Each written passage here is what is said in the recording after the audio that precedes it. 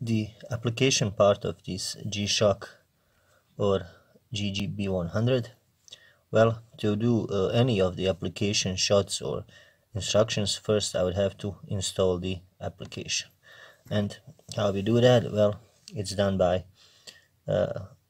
searching the Google Play Store and typing the GShock Connect app and downloading it. Now I've done that previously, but I deleted it and unpaired the device so I can go through the same procedure again. Once we have installed the application, just tap to open the app and the GShock introduction and the logo will show up eventually.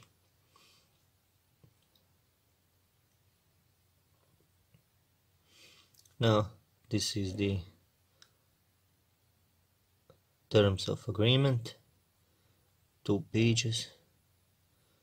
Okay, you have to scroll to the bottom to get access to this option to agree and allow the. Now we have to find our watch. It's the GG-B100 Mudmaster. And now to connect the watch, press and hold the connect button until the second hand points to R. R stands for the ready. So let's get zoom on the watch dial.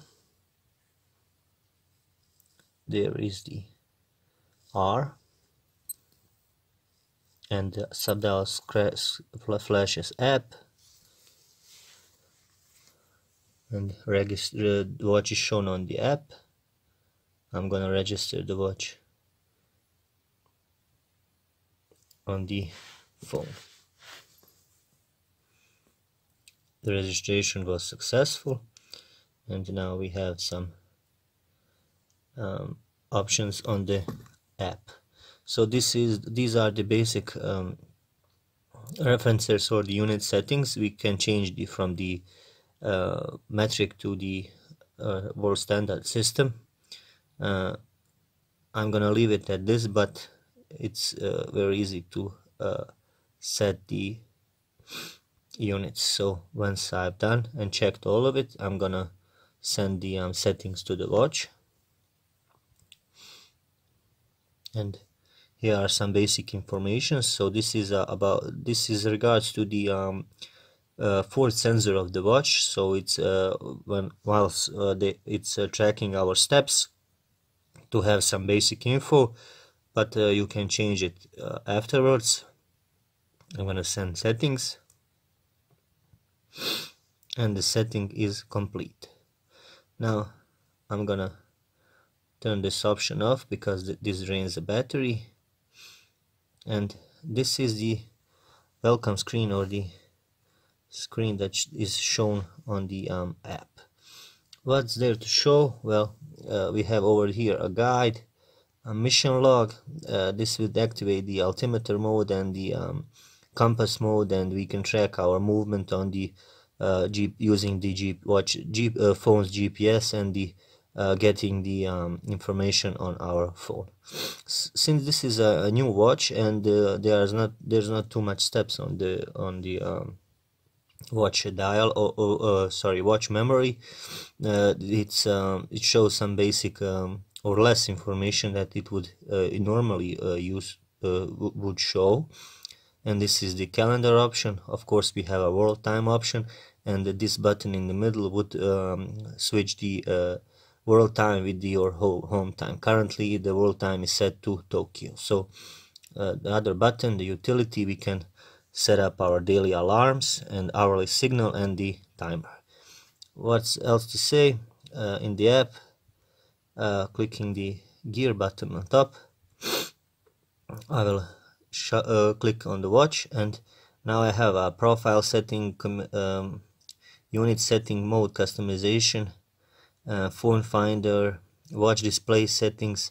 On the watch display settings, I can change the our format and the units of the barometer and the altimeter. I can set the operating sound, time adjustment, altitude correction, adjusting the home positions. This is used to regulate the watch hands if the watch is off. Now, how to switch the hands? Well, pressing these one or two of these buttons, I can shift the minute and the hour hand. I'm not gonna send the information to the watch because it's well synchronized.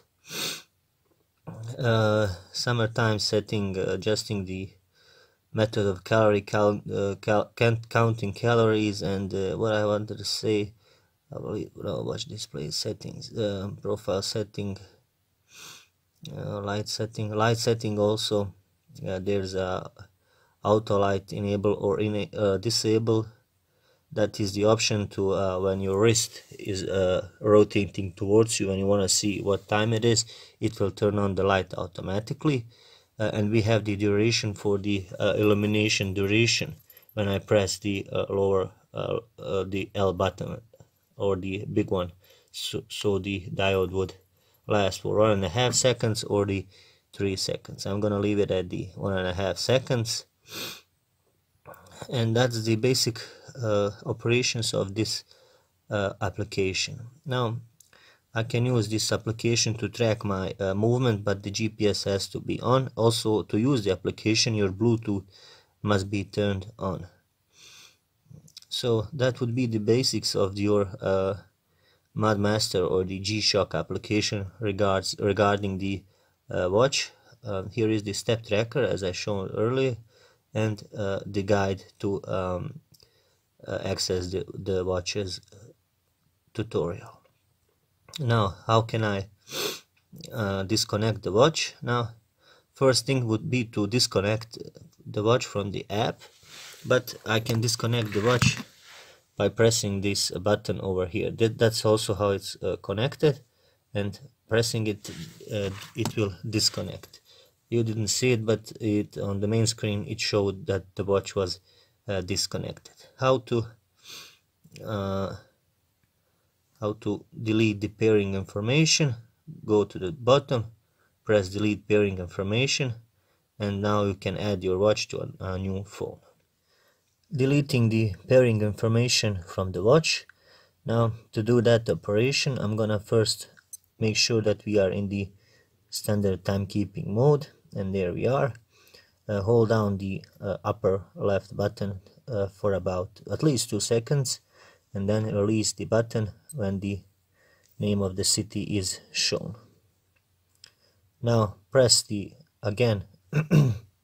press the upper left button, and we'll have over here the screen will show up and the seconds will flash. Now I'm gonna hold down the upper compass button for at least 2 seconds and release it when the pair clear stops flashing. And there it is. That would indicate the pairing information from the watch.